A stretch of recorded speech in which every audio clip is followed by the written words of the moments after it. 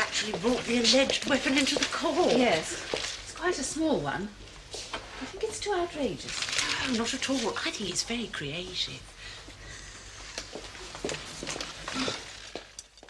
Amy Sellers, you stand indicted, and the charge is that you attempted to murder Valerie Sellers. The particulars being that on the 24th of June this year, you did attempt to drown the said Valerie Sellers at Fulchester Jubilee Park. To that charge, Amy Sellers, do you plead guilty or not guilty? Not guilty. The case you're about to see is a fictional one, but the procedure is legally accurate. The characters are played by actors, but the jury is made up of members of the general public who will actually decide the verdict. I call Clive Warren. Call Clive Warren.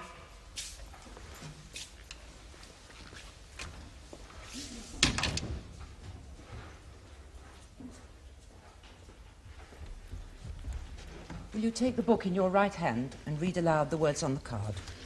I swear by Almighty God that the evidence I shall give shall be the truth, the whole truth, and nothing but the truth. You are Clive James Warren. Yes. And you live at 116 Bull Lane, Fulchester. No, I used to live there. I live in the Olive Residence now. Yes, very well. Mr. Warren, where were you at approximately 2:20 p.m. on the afternoon of the 21st of June this year? On the boating lake at Fulchester Jubilee Park. I remember the time because I was due at practice at 3:50. And can you tell us what happened? Well, I was sailing towards shore when I saw this other boat with two women standing up and shouting. Did you hear what they were saying? I heard the younger one say, "Let me go, let go." That's all I heard. Then she was in the water. My lord, with your agreement and the agreement of the defence, I would now like this witness to place the occupants in the boat. What do you mean, Miss Flannery? You want the actual people to get into this thing here in court? My lord, yes. What have you to say to that, Mrs. Sinclair? Oh, I have no objection, my lord, if my learned friend thinks that such a melodrama will assist the jury.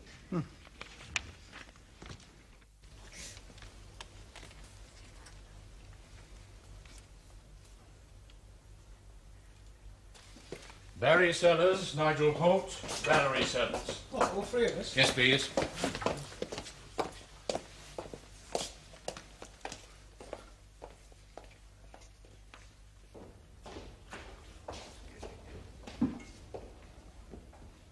Mr. Warren, are these people the occupants of the boat? Yes. Tell us where each one was sitting. Well, he was at the stern. Would you get in the boat, please, Mr. Holt? Help me to get in it. As you were on that day, please. Go on, Mr. Warren. He was rowing. Mr. Sellers.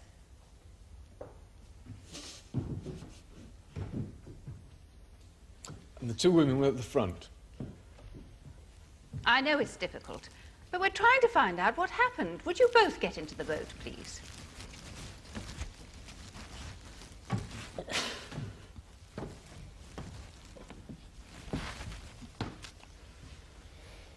Come on, then. She's doing that on purpose. I'm the one should be terrified. She's more likely to do me than I ever was to touch her. My lord, are these pyrotechnics necessary? With respect, the court could have managed quite well with a diagram.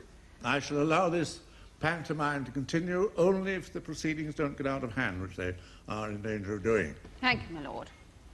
Please, it's important.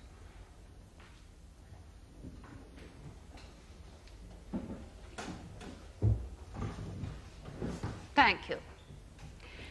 Now, Mr. Warren, can you tell us what happened in the boat? Well, I was aware that there was this other boat on the lake, and I wondered who else would be loony enough to be out in that kind of weather. But I didn't pay any particular attention until I saw the two women fighting and him jumping up and down and shouting. Now, would you stand up, please? Now, you say they were fighting. Where were the defendant's hands? On the other one's shoulders. Mrs. Sellers, would you place your hands on her shoulders, please? And Valerie Sellers, where were her hands? I don't know, everywhere. Trying to push the other woman away and trying to stay balanced. You may sit down now. And then? And then she went over the right side, backwards. I could tell she didn't know how to swim. How could you tell that? Well, she didn't try to get back into the boat or swim to shore. It was only 50 yards or so. She was just waving her arms. She was like panicky. Did anyone in the boat try to help her? No, nobody did anything. They just looked. And what did you do? Well, I jumped in. And the people in the boat, the family, what did they do when they saw you jump in? Well, it was odd, that, because he seemed to be turning the boat away, and then it was like he changed his mind and decided to row in with us. Did they try to get the victim back in the boat? No, they just rowed in with us. And when you got her in? Well, she was in bad shape. We had to give her artificial respiration. Then the ambulance came and the police, and that's all. Thank you, Mr. Warren. Mr. Warren, you said there was some lightning. Mrs. Sinclair, if any of these people are to be called during these proceedings, they must leave the court now. Oh, as your lordship pleases. The passengers may disembark. Will the boat be required again? No. An usher, please have it removed.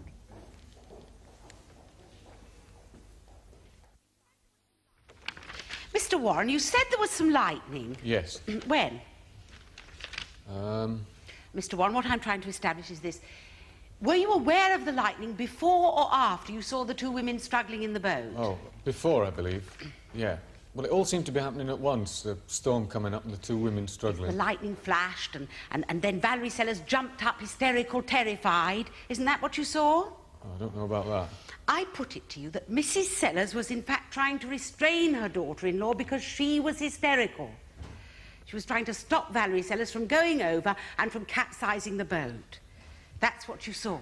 I can't say. It all happened very quickly. You can't say. Well, I understand that. In a crisis, people react without necessarily absorbing the event. You're clearly a careful and observant witness. Now, you said then she was in the water. Now, you didn't say that you actually saw Mrs. Sellers push her daughter-in-law over the side. I think she pushed her. I think that's what happened. But you have some doubt as to what you saw. I know what I saw. But you're unsure of how to interpret what you saw. In a crisis situation, the most alert witness can have difficulty in placing the facts in order and therefore interpreting them. Now, Mr. Warren, you said, I was due at practice at 3. What sort of practice? Rowing. Are you in a team? Yeah, for the university. Now, to qualify for the rowing team, do you have to pass a swimming test? Yeah, of course you must. And life-saving? Have you had some instruction in water safety and life-saving? Yes. Do you know that some people are terrified of the water? You mean like a phobia? Precisely. An extreme fear of water.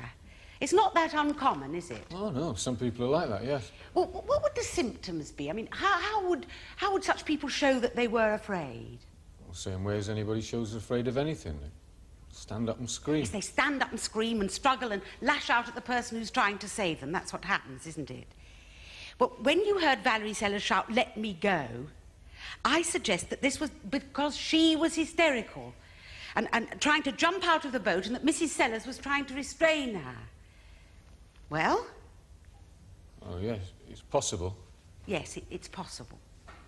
Now, just one thing further, Mr. Warren. How high is the courtroom ceiling? Catch. Very good. My lord, having accused me of pyrotechnics, fireworks, my learned friend now asks the court to indulge her while she turns the court into a cricket pitch. My lord, I apologise, but I think I have made my point. If I may be allowed to continue. Thank you, my lord. Now, Mr. Warren, you reacted very sharply. Your instincts are finely tuned. Now, why is it, do you suppose, that you can react so quickly? Well, it's not unusual for an athlete. An athlete? Yes, of course, you are a trained athlete. Now, would the average person be likely to react so quickly? Perhaps not. So when you said nobody did anything, perhaps what you mean is that you jumped in before they did. What looked to you like inaction was really the time it takes the average person to react and absorb a crisis. I don't think so. Well, I know you don't, but the jury have seen for themselves the speed of your reactions. Yeah, but it didn't happen like that. So I would suggest to you the following. Valerie Sellers has a fear of water.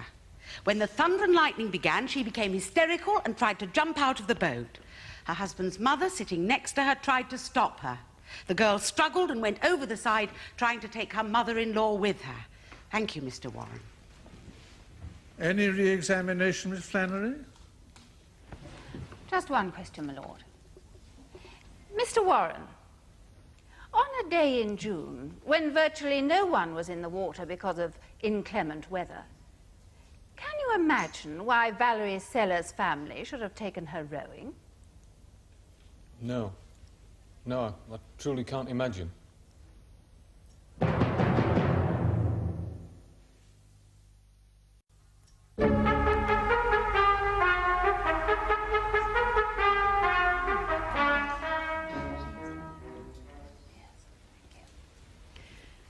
I call Leonie Ryland. Call Leonie Ryland.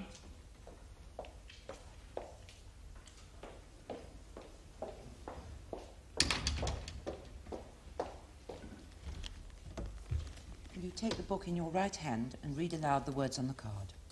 I swear by Almighty God that the evidence I shall give shall be the truth, the whole truth, and nothing but the truth. Are you Leonie Ryland of 12 Belvedere Close, Fulchester? Yes? And Valerie Sellers is your sister? Yes. Does your sister live with you? With me and my husband, yes. How long has your sister lived with you? For about 6 months. Since just before her mother-in-law tried to kill her. My lord. Yes, yes, I know. Since just before the incident.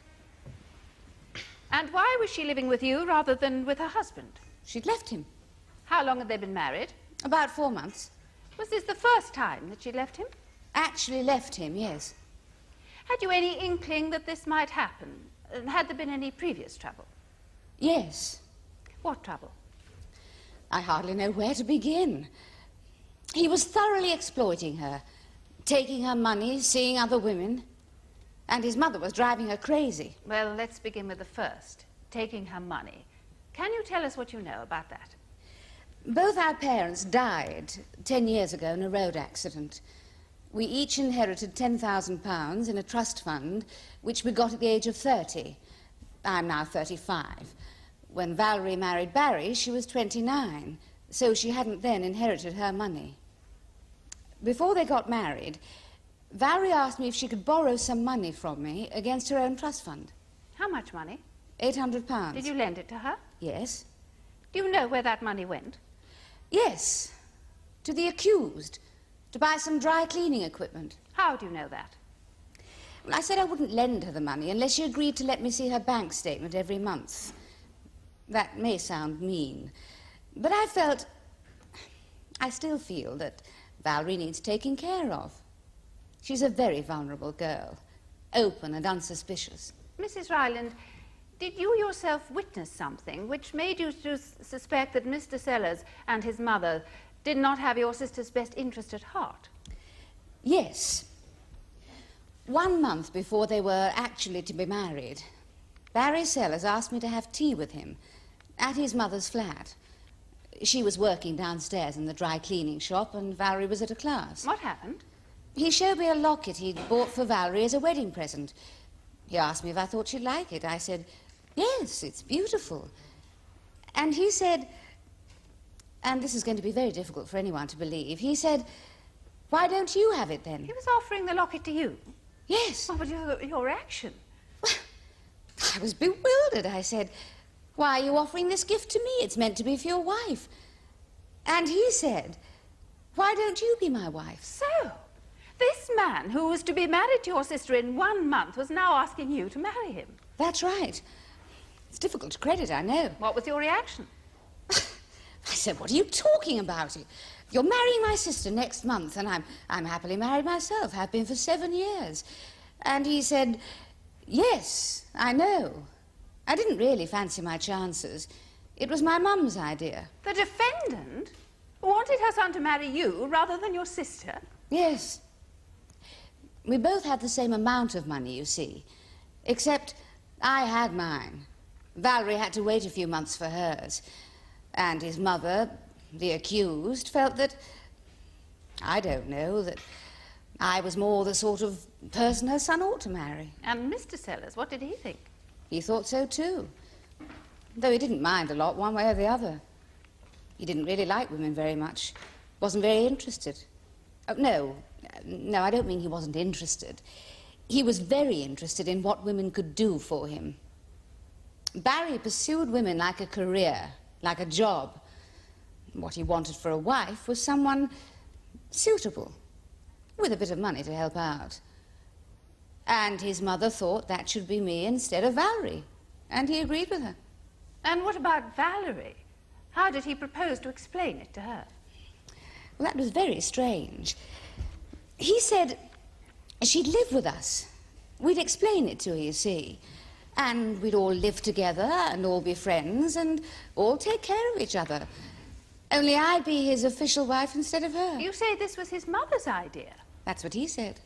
And your husband, what was to be done about him? Barry said he could come and live with us too if he wanted. Do you mean like a commune? I don't know. I didn't stay to find out.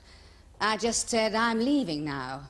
And he said, OK, I'll stick with your sister then if you don't fancy it. But my mum thought you and I were a better combination. Did you tell your sister about this? No, not at the time. Not till she came to stay with us. When was that? You mean the date? The 8th of June. She phoned to say, could she come and stay? And I said, yes, of course. Less than an hour later, she arrived. Was she injured in any way? She had a black eye. What did she bring with her? One suitcase and the sewing. The sewing? Yes, the alterations. What do you mean, the alterations? That Mrs. Sellers had given her. Valerie was hysterical. She said, can you help me with the hems? The hems? That's right. Mrs. Sellers wanted Valerie to give up going to classes at the university and help out in the shop. She said she could make a lot of money doing alterations with Valerie's help. Oh, Valerie didn't want to do that. She liked going to the university and she hated sewing. She didn't know how. But Mrs. Sellers kept bringing her these alterations, you know, turning up hems and letting things out and... Well, anyway, when Valerie arrived, she said, can you help me with these? If I can help his mother, maybe he'll love me. Did you help her? With the hems? No. Even if I'd wanted to, I can't sew any better than she can. I gave her some tea and put her to bed, and we didn't really talk till the next day. What happened then? She told me how awful it had been the last few months, how they'd both ganged up on her. Mrs. Ryland, you've said that your sister had been staying with you for about 2 weeks before the incident. To your knowledge, during that time, did she see her husband at all? Yes, he came round several times. And then on her birthday, June the 21st, they went on a picnic. That's when it happened. Oh, they planned it well in advance, of course. Barry and the old woman, and probably cousin Nigel as well. They were all in on it. Well, Lord, I object. Mrs. Amy Sellers is the only one charged, and this court has been subjected to a great deal of immaterial evidence. Yes, I agree. Mrs. Ryland, would you please not give us your opinions regarding a conspiracy? But they all knew she was terrified of the water. Mrs. Ryland... So why take her boating as a birthday treat, for God's sake, in that weather? Mrs. Ryland, please. Mrs. Ryland, will you please confine yourself to answering questions put to you by learned counsel? I'm sorry. So, Mrs. Ryland, if we may just remind ourselves of the terms of your sister's trust fund. Your sister and you each inherited £10,000 on the death of your parents. The funds to be held in trust until you were 30. Did your sister have a will? Yes. Were you a witness to the will? Yes. Do you know who stood to benefit? Her husband, Barry Sellers. How old was your sister when she married Mr. Sellers? 29. How old is she now? 30. When did she turn 30? June the 21st. The day of the incident? That's right. Thank you, Mrs. Ryland. Mrs. Rylands, there are some points in your evidence which I would like to clarify. Now, you told us about your meeting with Mr. Sellers 1 month before your sister married him. Was that the first time you'd met him? No. When was the first time? When she first introduced you to him? No. I thought this might come up. There was a time, about 3 years ago, when I was separated, briefly, from my husband. I went to a lecture at the university where I met Barry Sellers. We had a coffee together. Just 1 cup of coffee. Possibly 2. Then I drove home alone. The following week we went to the cinema. And then we went back to his flat and had tea with his mother. I again drove home alone. 2 weeks later, I was back with my husband, and we've been quite happy ever since. And that was the sum total of my relationship with Barry Sellers until the day he asked me to marry him. Did you ever tell your sister that you'd known him before? I didn't tell her any of it till she left him. Then I told her the entire story. What was her reaction? She took it very well. She said, I'm not really surprised. He sees lots of women. Now, you said in your evidence he was exploiting her. Did that mean he was taking her money and seeing other women? Yes. Now, the evidence you've given to support that is one loan to Mrs. Sellers of £800 and the meeting where you say that he suddenly suggested that you should marry him. Now, have you any other reasons for suspecting that he didn't love your sister? Valerie's shy and very quiet. Well, I think she's very bright. She is very bright. Look, she's older than he is. The girls he liked had vitality. They were always very glossy. Like yourself? I was not one of his girls. Oh, I don't think you were.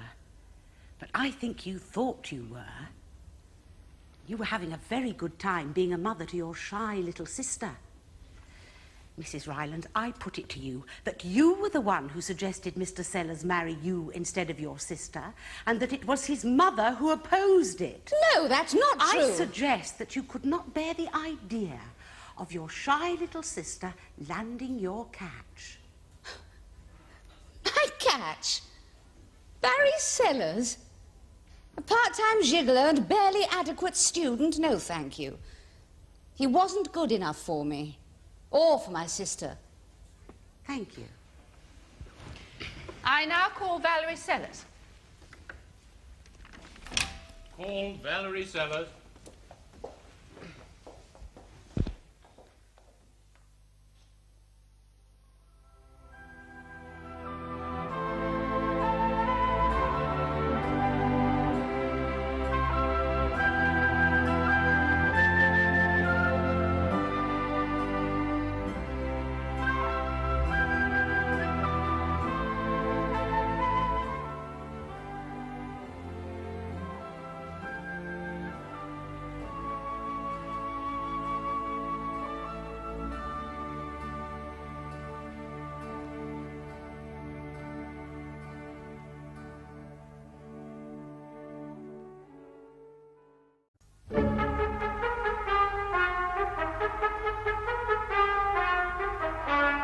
The case of the Queen against Amy Sellers continues today in the Crown Court.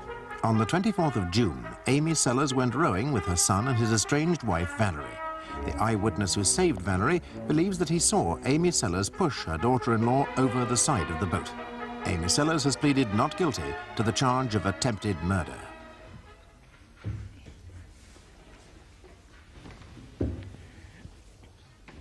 You're Valerie Sellers, daughter-in-law of the accused. That's right. Will you tell us how and when you met your husband? 1 year and 2 months ago. That's 14 months. He was working in the cafeteria at the university. We went out. We saw each other for a while, and then we were married. So you were married 4 months? We're still married. 4 months before the incident? Before she tried to kill me. Yes, 4 months. Was there some trouble between you during that time? Yes. On account of his mother. He just had a blind spot about her. You see, his father had died when he was very young, and she worked to support him. And no matter how she behaved, he wouldn't take anyone's part against her. How did she behave? Well, she wanted me to give up my classes and help her in the shop. She said that Barry had a brilliant future as a professor, and I wasn't doing anybody any good by studying. She wanted me to help her make more money so that Barry could give up his job in the cafeteria and only have to worry about his studies. Then she was on at me about a dowry. She said that if my father had been alive, he would have given us some money, and that I should turn my trust fund over to Barry when I was 30. What was your reaction to that? Well, I wasn't about to do any of those things. I like studying, and I wasn't going to spend my days in her dry cleaning place. Well, when she saw I wasn't going to work in the shop, she started bringing home alterations. You know, hems and things for me to do in my spare time. But the thing is, you see, I can't sew. I tried, but it was so clumsy. I did a hem for her, and it was hopeless. She showed it to Barry. She said, look at this girl you've married. And she redid the hem herself. And then the following week, she brought home some more alterations. She said, I hope you can do a better job with these. And I said, I'll try. And I put them away in a cupboard. I didn't know what else to do. And was that when you left and moved in with your sister? Oh, no, I wouldn't have left just for that. Will you tell us what happened when you did leave? Well, she started bringing other women around for Barry. Your mother-in-law introduced her son to other women? She tried to. That was the idea. She started to, by just mentioning them, you know. And how did your husband react to that? Well, he just laughed or nodded. I don't think he listened to her half the time. And then one day she actually brought 2 of them round for tea. I came in from class and I wasn't even introduced. She started ordering me around, pretending I was the hired help. And Barry seemed to think it was funny. And the 2 girls were just giggling like mad. And when they left, she said to Barry, which one do you fancy? And he said, I'll have the one with the diamond and Val can have the one with the wooden leg. Not that either of them really had a wooden leg. He just thought it was funny. But I didn't. I can understand that. Well, I went into the bedroom and I slammed the door. And Barry came in and said, what's wrong? You can't have taken that seriously. And before I could answer, she marched in and said, where are the alterations? And I said, what alterations? And she said, the ones I gave you 2 weeks ago. My customers are waiting. And I said, you want the alterations? I'll show you the alterations. And I opened the cupboard door and started pulling them out and throwing them around. And she went mad, and Barry took her side. He said I should have said if I wasn't going to do them. Now she'd probably lose her customers. And then she punched me. So the black eye that your sister mentioned... She did it. She looks frail, but she's quite fit, really. What happened after she hit you? Well, I rang my sister, and then I left. And what happened when you went to your sister's? Well, the first night she gave me some tranquilizers, and all I did was sleep.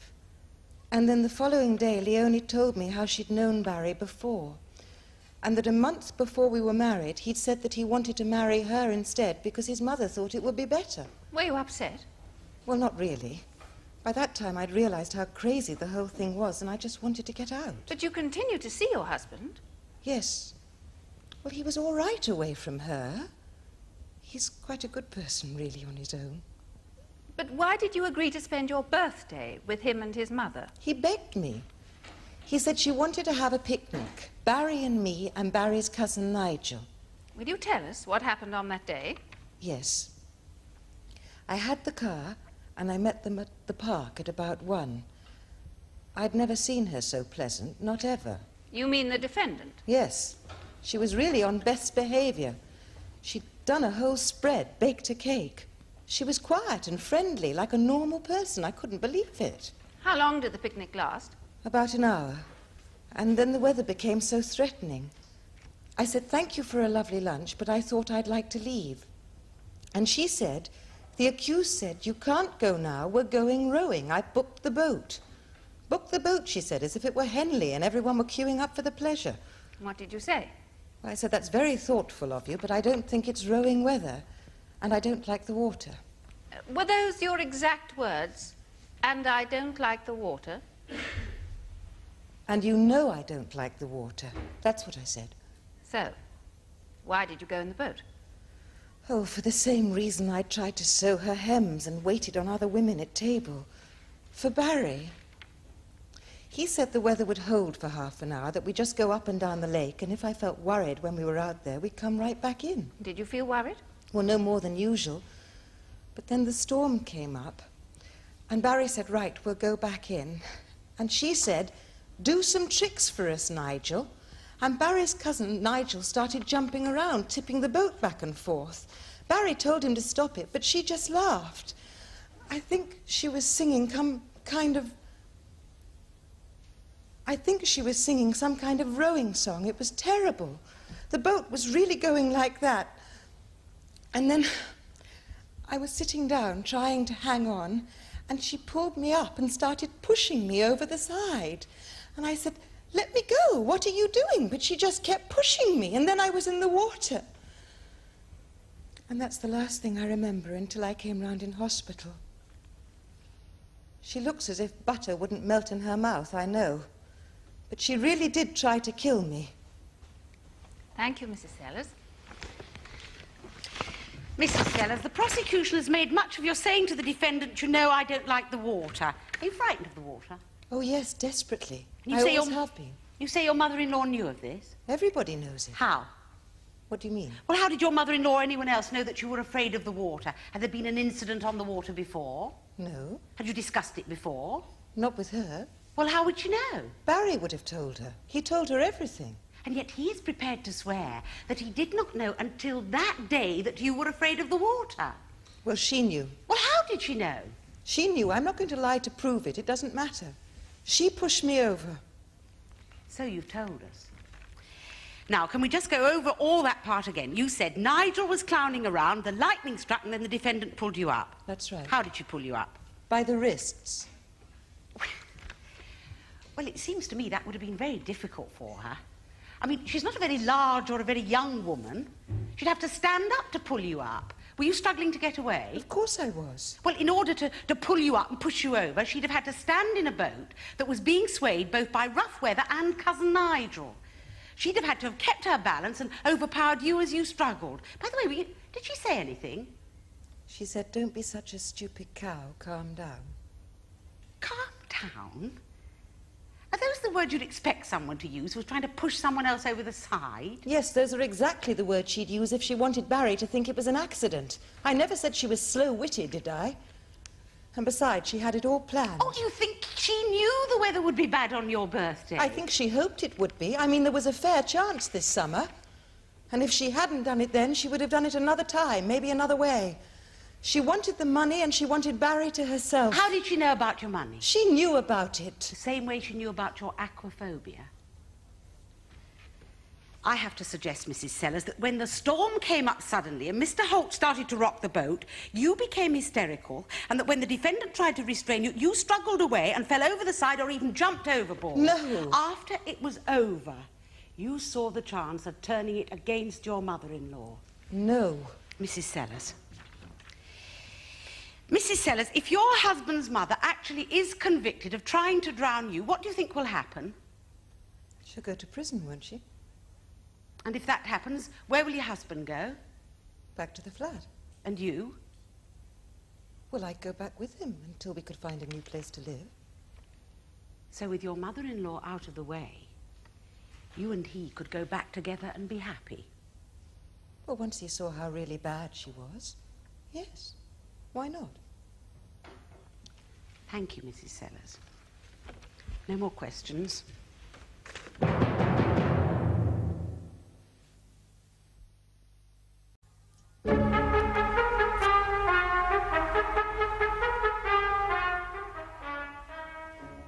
You're Caroline Wallace. Yes. You know the accused. Yes.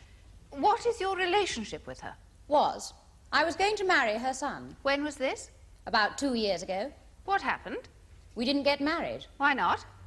I didn't get on with his mother. In what way? In no way. Can you tell us the major conflicts between you? I suppose the major conflict was over money. She actually wanted a premarital agreement, a dowry, she called it, where I settled some money on Barry. I didn't really see why I should do that. How did she approach you about this? Well, after we told her we were getting married, she said she was thrilled about it. About 2 days later, she took me to lunch, the Daffodil Room in Burridge's department store.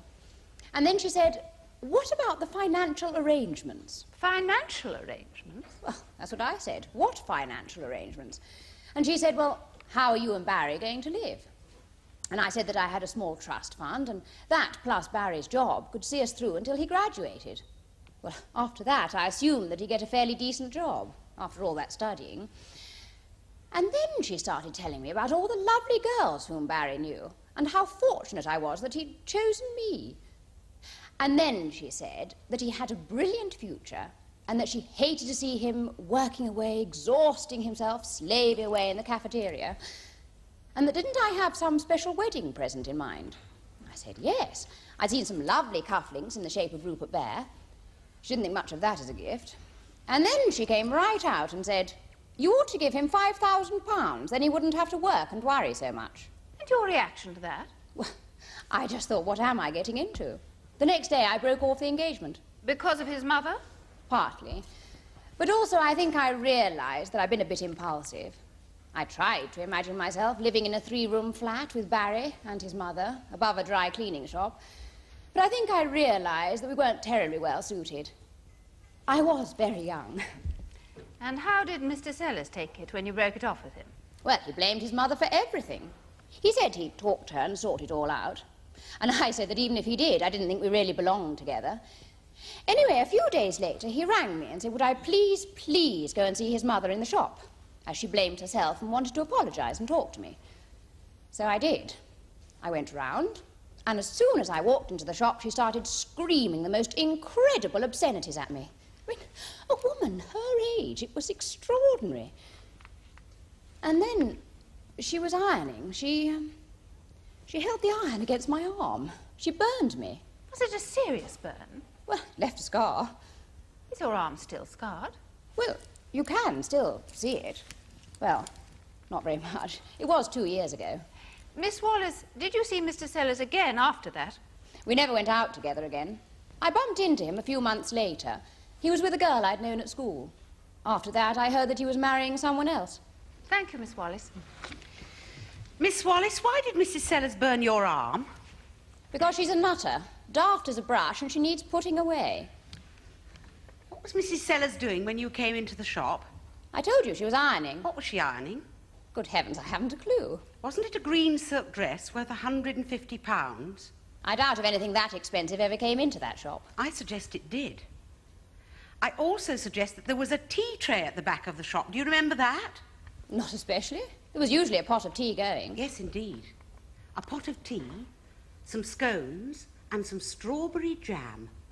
Some nice, thick strawberry jam. And I suggest to you, during your course of your row with Mrs. Sellers, when she accused you of being shallow, fickle, stupid, and not worthy of the attentions of her son, you dipped your fingers into that strawberry jam and you smeared it all over the green silk dress worth £150. And when Mrs. Sellers put that iron down on your arm, she did it out of sheer panic in order to prevent you from destroying both the dress and her livelihood. Codswallop, that never happened. She's a nasty, violent old cow. And I hope they put you away for 200 years, you rabbit-faced old biddy. Kindly refrain from this disorderly behaviour, Miss Wallace. Most terribly sorry. Is there anything else? After your arm was burned, where did you go? Must have needed treatment. Did you go to a hospital? I managed to drive to my own doctor. I see. And what did the police do? The police weren't involved. Well, if this was a case of malicious wounding, surely it was the duty of the doctor to inform the police. I didn't tell him. I just told him it was an accident. A woman attacks you with a hot iron and you say it was an accident? Well, I just wanted to get away and not see them anymore. I felt I was into something I didn't understand. I just wanted to get away. From your feelings? From theirs.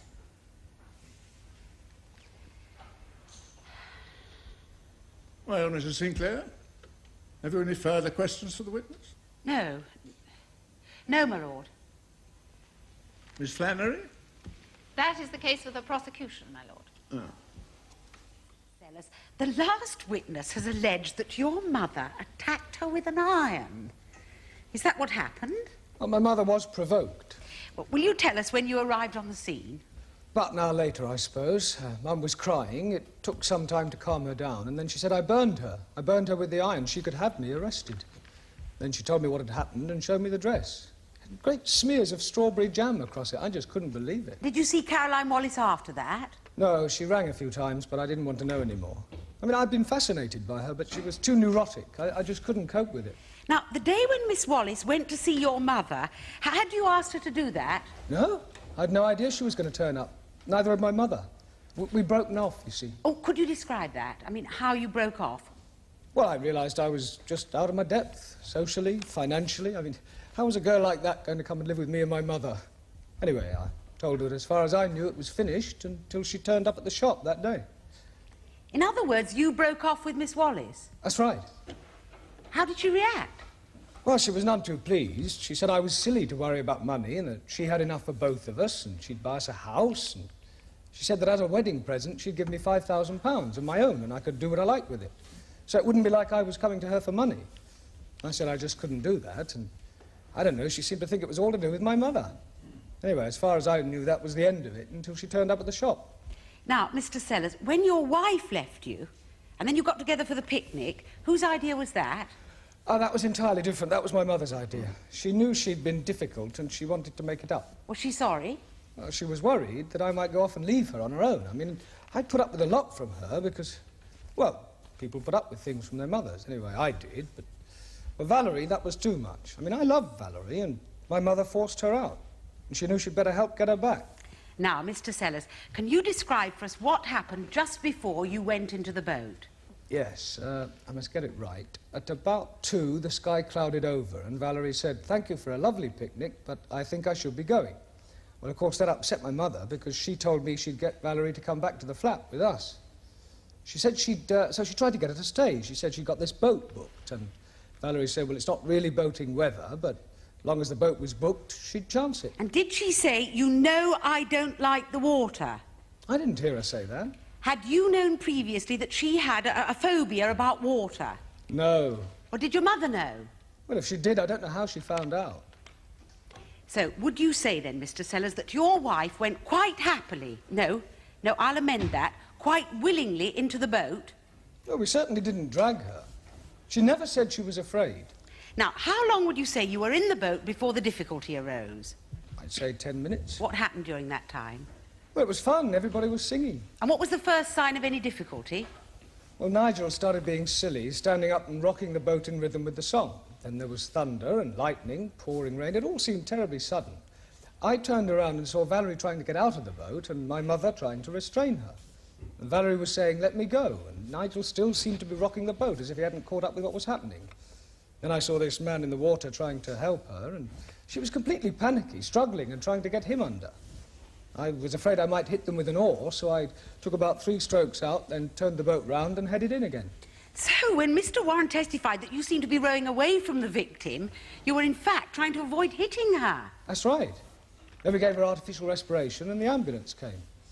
When I got to the hospital, they wouldn't let me see her. The doctor had left instructions that nobody but her sister could see her. A couple of nights later, the police came round and charged my mother. I just couldn't believe it.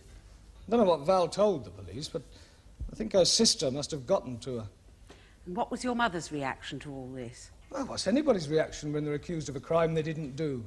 She's frightened. She's very frightened. Thank you, Mr. Sellers. Mr. Sellers, you've testified that Caroline Wallace offered you the sum of £5,000. She says that your mother demanded it from her as a wedding gift. Well, Caroline offered me the money when I told her I wanted to break off with her. She says it was she who broke off the engagement. Well, that isn't the way I remember it. It was, of course, some time ago. Well, not that long. Have you had quite a few female friends, Mr. Sellers? Well, how many is quite a few? Did you ever have a girlfriend who had less money than you? My lord, this is a most irrelevant and improper question. Yes, I quite agree. And, Miss Flannery, I think you know it too. As your lordship pleases, I withdraw the question. About the dress, Mr. Sellers. You say you actually saw it smeared with jam? Yes, that's right. I remember it well. You've also said that about an hour elapsed between the time that Miss Wallace ran from the shop and you arrived to find your mother in tears. Did it occur to you that your mother might have smeared the dress with jam herself? No, it didn't occur to me. Is it possible? I don't think so. I know you don't think so. Is it physically possible? Oh, yes, I suppose so. Thank you. Mr. Sellers, your wife has told us that your mother brought other girls round to meet you when your wife was living there. Is this true? There was nothing in it. But did it happen? Once. Your wife has also told the court that when she came in, she was treated like a servant, and that you went along with that. Is that what happened? My lord, the prosecution is repeatedly attacking this witness who is not on trial and is not charged with any crime. The elements of the allegation are based on the relationship between Mr. Sellers, his mother, and his wife. I feel the incident is relevant. In this particular case, I'm inclined to hear any evidence that may help enlighten us. Please continue, Miss Flannery. Thank you, my lord. Do you remember the question, Mr. Sellers? Yes, I did behave the way she said I did. I felt angry at her. At your wife? Yes, it was irritating. She loved the whole Cinderella thing. She thrived on it. And she never wanted to get to the ball. I wanted her to show some spirit, talk back, yell, scream, do something. You admit that your mother mistreated Valerie? Well, of course she did. My mother was impossible. She tried to wreck every relationship I ever had. She is possessive and she is eccentric, but all that's a very long way from attempted murder. Now, your sister-in-law has told the court that Mrs. Sellers turned up at our house with a black eye. Oh, yes. Can you tell us how it happened? Well, I'm afraid I did it. Your wife has said that your mother did it. My mother? No. It was an accident, but I did it. It was the same afternoon as the tea party. Val and my mother finally had a two-way fight. She was supposed to be helping with some alterations, and when my mother asked to see them, she went spare. Started pulling them out of the cupboard and throwing them around. There was a coat on a large hanger, and I was trying to get it away from her, and the hanger hit her on the cheek. Of course, I was sorry, but she rang her sister and left. This whole story is probably Val's way of getting back at us. You think she lied to the police? I don't know. Maybe she thought it happened. She's very panicky and not very stable to begin with. Mr. Sellers, your life seems plagued by wealthy and unstable women. Well, that may be true. But it does not follow that my mother tried to drown my wife.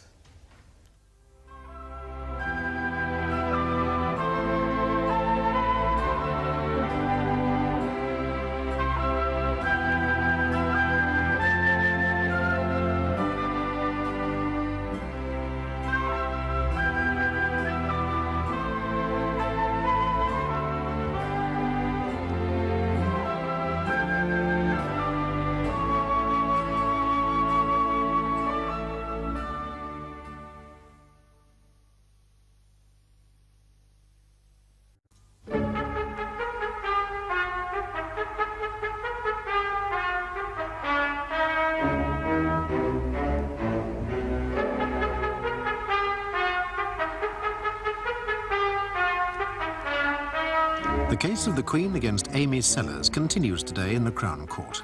Amy Sellers is accused of attempting to drown her daughter-in-law, Valerie. The court has heard that Mrs. Sellers had a history of violence and that she disliked her daughter-in-law. Today, the jury reaches its verdict. She's doing an awfully good job, just sitting there looking frail. She'll be just as good on the stand. She could be a rather unpredictable witness. Well, look, unless she confesses to a couple of axe murders, I don't see how it can go wrong. Now, what worries me is Cousin Nigel. Well, you have to produce him. He's an eyewitness. Yes.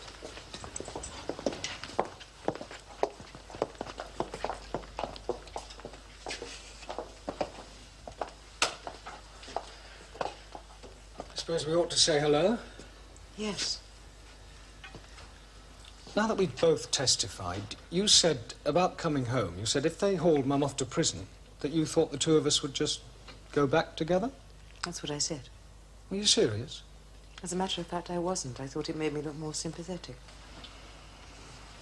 Oh, I know she treated you badly. I did too. You were all right. But you're going too far.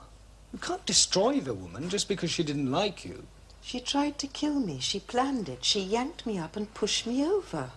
Look, what if you're wrong? I mean, just suppose that somehow you're mistaken and she was trying to help you. Your back was turned. You didn't see it. Well, I heard her yell, "Calm down." She meant you to hear that. Look, what if she didn't do it and she goes to prison? What if she did do it and she goes free? Mrs. Sellers, will you tell us how you felt when your son told you he was going to marry Valerie Sellers? Well, I must be honest. I felt my son could do better. I didn't think she was as bright as he is, and I felt that Barry should be with a very bright woman. Now, did you in any way try to stop him? What, Barry? Try to stop him when he'd set his mind to something? He must be joking. There was naught that I could do but hope for the best. Now, did you encourage your daughter-in-law to stop studying and to help you in the shop? Oh, that, as I recall, was Barry's idea. About 6 weeks after they were married, we were having our tea, the three of us, and Valley said, "You know, I'm not all that interested in my classes anymore." And I'm not doing very well, which is true enough, Lord knows. Ask her how many O-levels she's got. Anyway, Barry said, well, why don't you leave and help Mum in the shop? You might like it. Well, she said she'd think about it. Well, I was a bit relieved, but to be honest, for one, she was a bit cack-handed, and for two, well, we didn't really have much to say to each other. Now, what about the alterations, the diabolical hems we've heard so much about? Yes, well, she wanted to be more help.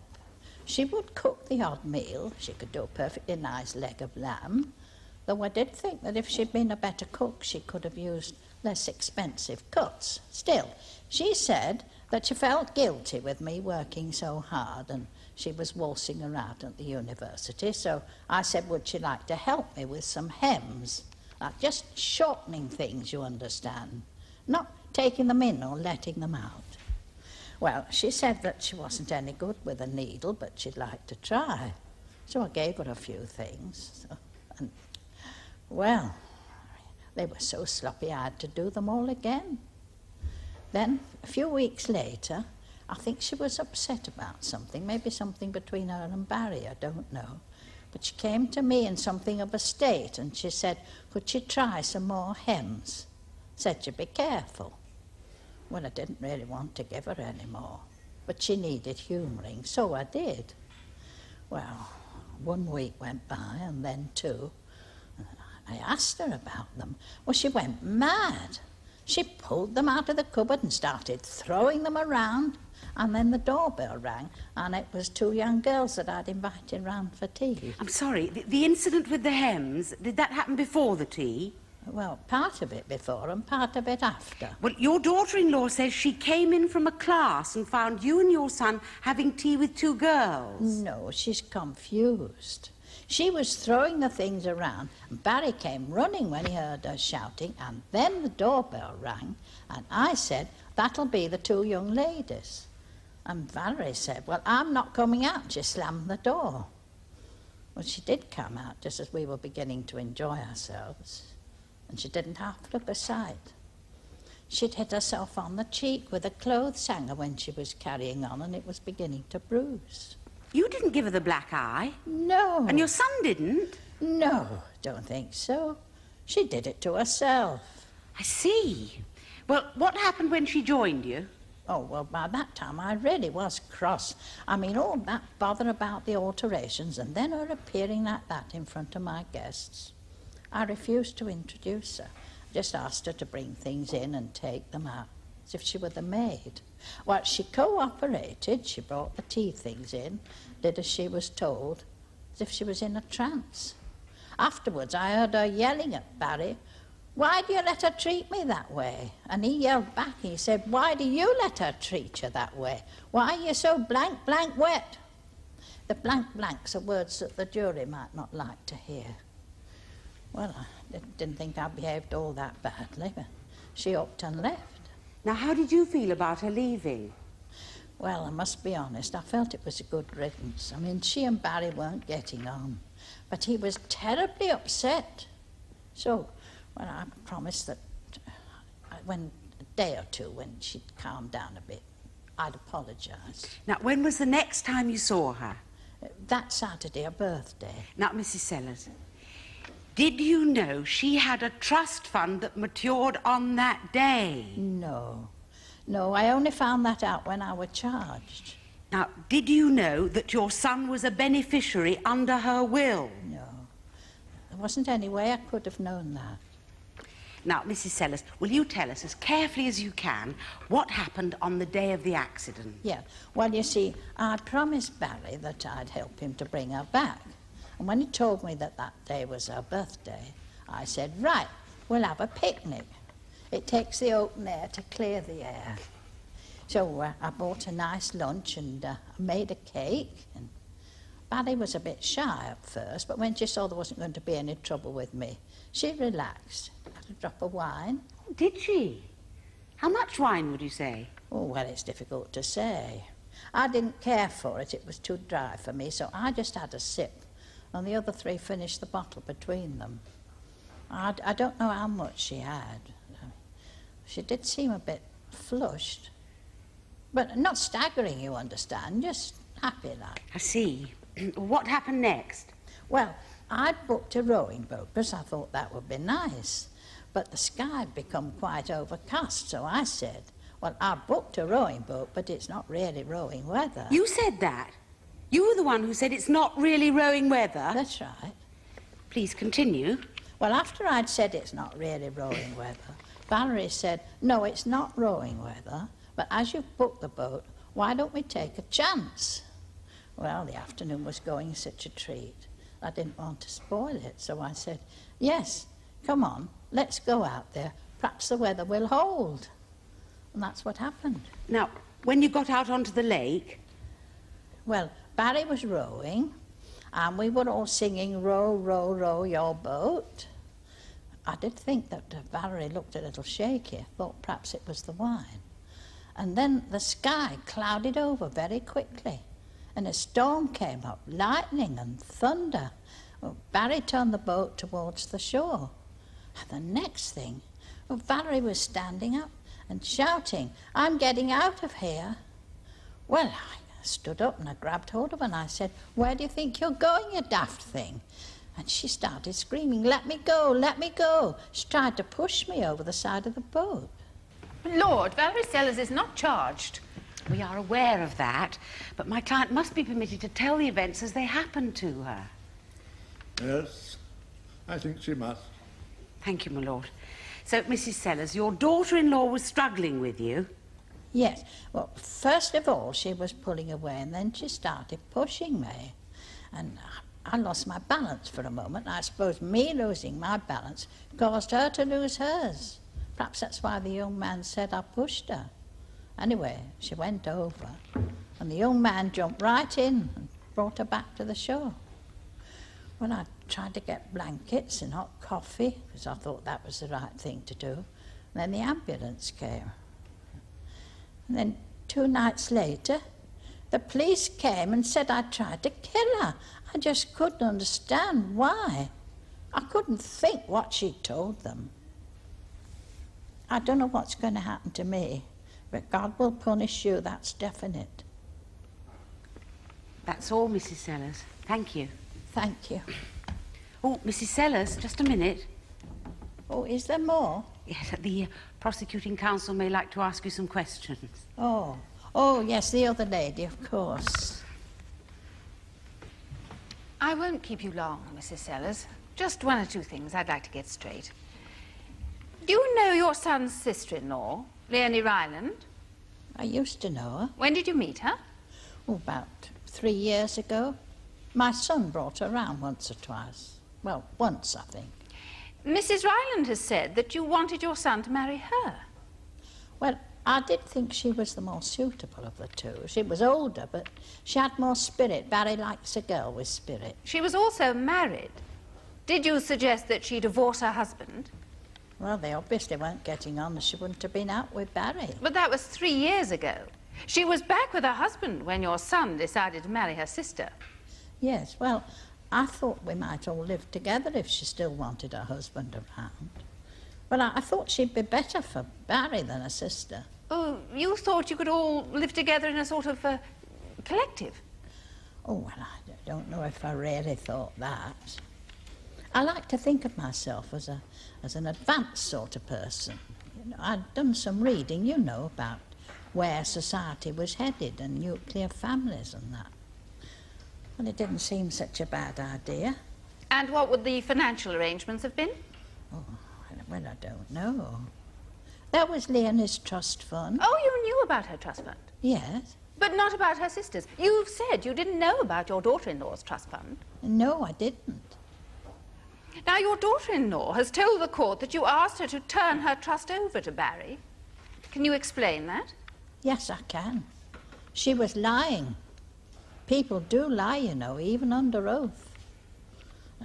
You know, I could pretend that I didn't care about the money and appear more virtuous. But it did matter to me because of Barry.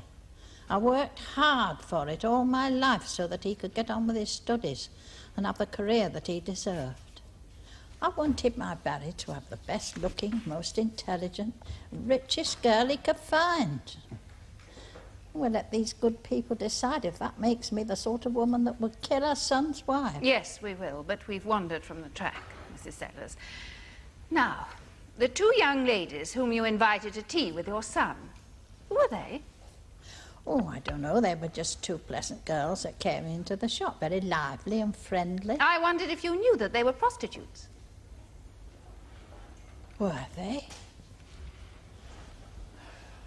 Well, I mean, you can't tell nowadays, can you? Everybody has their clothes dry cleaned. No, I didn't know. I certainly did not know. I suggest that you did. I suggest that in bringing prostitutes home to meet your son, you deliberately intended to humiliate his wife. I also suggest to you, Mrs. Sellers, that you got considerable pleasure from the scene which you created. My lord, this harangue is both tasteless and immaterial. Yes, I agree. I shouldn't like to see it go very much further, Miss Flannery. No further questions for the accused.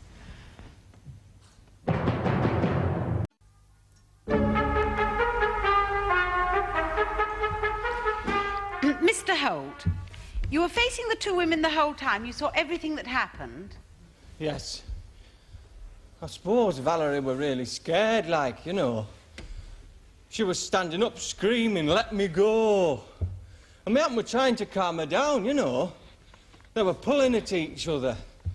And then they were standing apart, like, trying to stay balanced. And then Valerie sort of came at her like that, you know. You mean Valerie Sellers was pushing the defendant?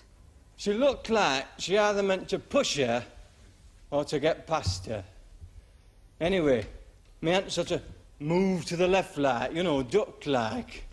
And Valerie pitched over its side. Oh, it was terrible, you know. I mean, we were all sort of confused.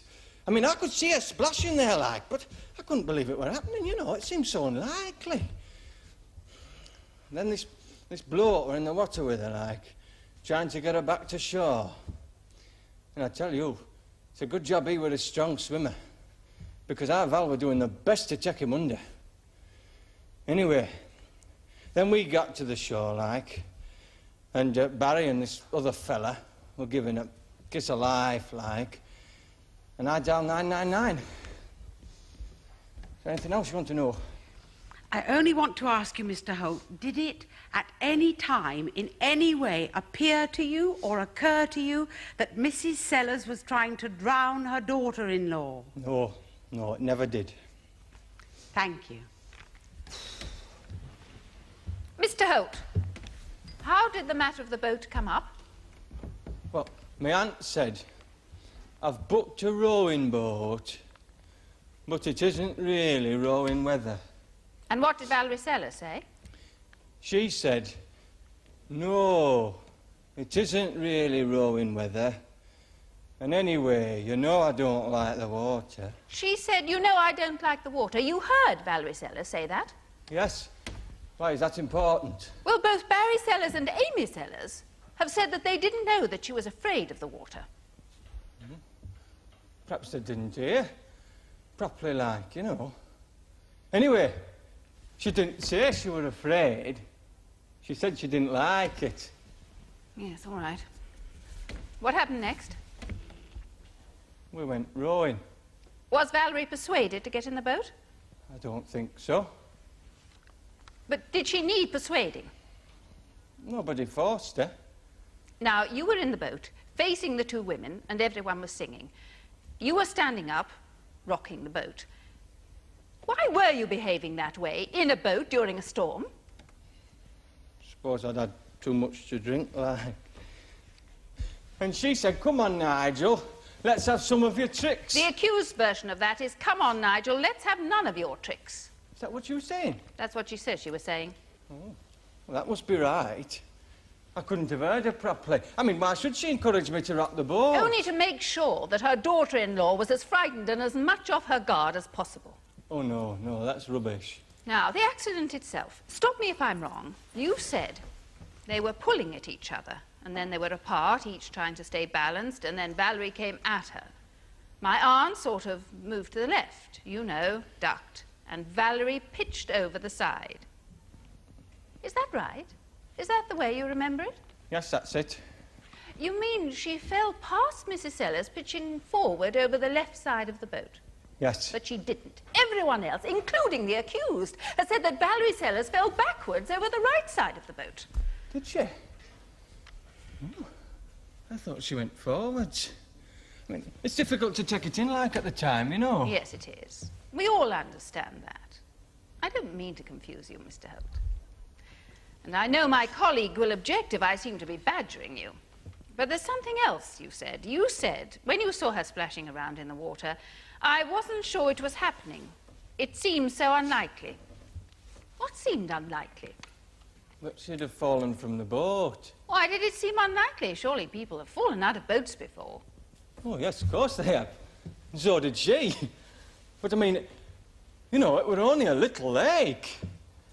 More of a pond like, really. And, I mean, even with the storm, it was still quite still. I mean, I know I were playing about, rocking the boat backwards and forwards. But, I mean, a rowing boat is a steady little craft, you know. It's difficult to fall out of a rowing boat. Exactly, Mr. Holt. No, I mean, that shows you how hysterical she was, you see. I mean, she was standing there screaming, "Let me go!" And she got away from me and she jumped out of the boat. Jumped out of the boat? Yes. Backwards? I still think it were forwards. I see. Now, Mr. Holt, we haven't really established your relationship to the accused. Well, she's my aunt. I'm her nephew. Is she your mother's sister, then? No. My father was her brother. So my mother was her sister-in-law. Are they deceased? Well, they're dead like. How long have they been dead? My father for about 5 years. My mother for 3. When your mother was alive, did she see much of the accused? No. They met once after my father had died and never again after that. My lord, this evidence is complicated enough without introducing a relationship that cannot possibly be relevant to the charge. I hope to provide information concerning the character of the accused, which is very much related to the charge. Very well, Miss Flannery. Mr. Holt, why did your mother not see her sister-in-law for so many years? Well, my mother wasn't very well like in the later part of her life. She imagined some very strange things. She thought my aunt was trying to kill her. Did your mother, on one occasion, summon the police? Yes. Why was that? She said Aunt Amy had attacked her with a bread knife. Thank you, Mr. Holt. Well, re-examination, Mrs. Sinclair? Yes, please, my lord. Mr. Holt, what did your mother die of? Brain tumour. Where did she die? Colchester Mental Hospital. Did she think anyone else was trying to kill her? Yes. The man from the electricity board. And me towards the end. Now, why was she put in a mental hospital? Well, the day she ran out of the house screaming for police, like, she found a policeman and he came back to the house with her.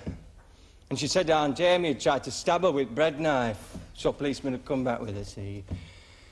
And Aunt Amy was there. Only she was the one who had a great gash across her arm. There wasn't a mark on my mother. Thank you, Mr. Holt. That is the case for the defence.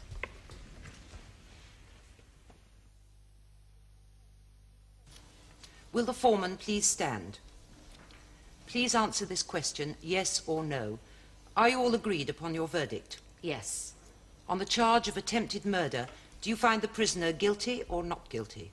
Not guilty. Is that the verdict of you all? It is.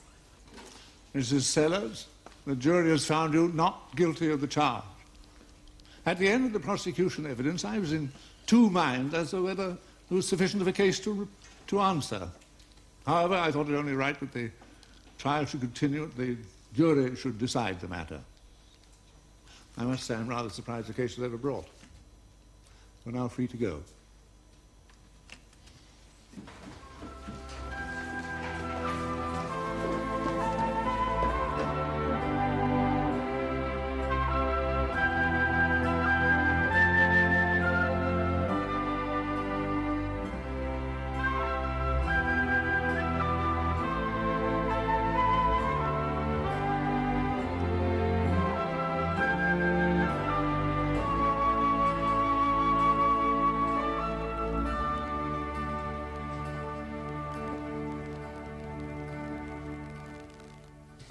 Mum, you didn't push her over, did you? No, I don't think so.